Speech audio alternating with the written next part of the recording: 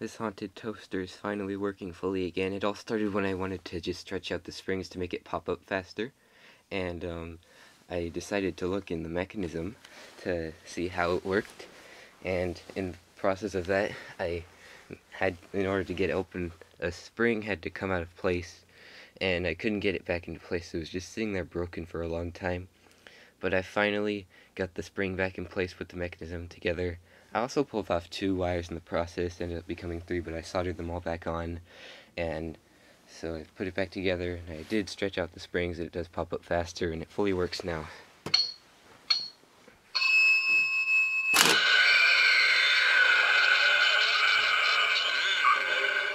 to a crisp, just the way I like it.